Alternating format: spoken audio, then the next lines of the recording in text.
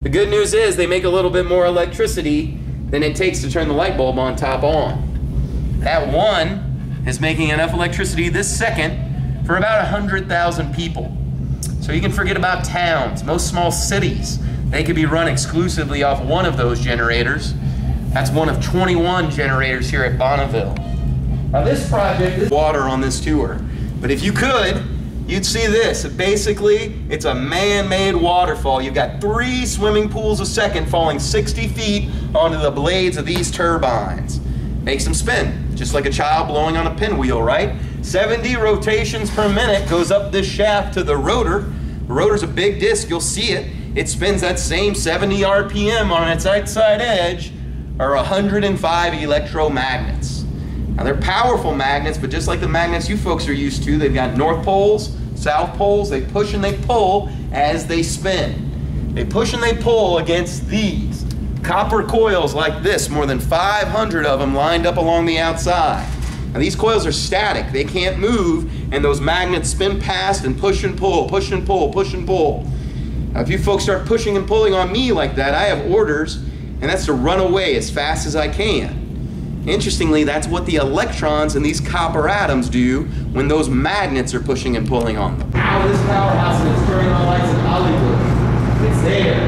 That's the beauty of electricity, right? You could try putting gasoline in those wires, sending it somewhere 1,000 miles a second, but I don't think it would end up. When all 10 generators are coming in, you can really see the whole floor of water coming down this river towards us.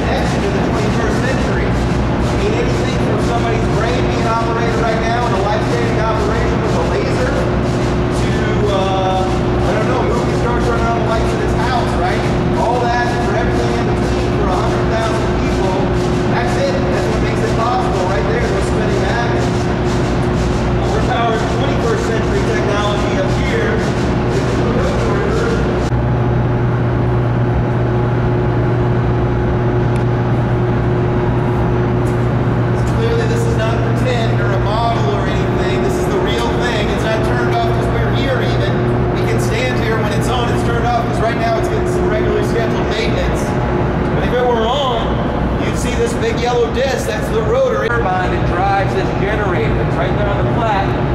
These things make 105,000 horsepower.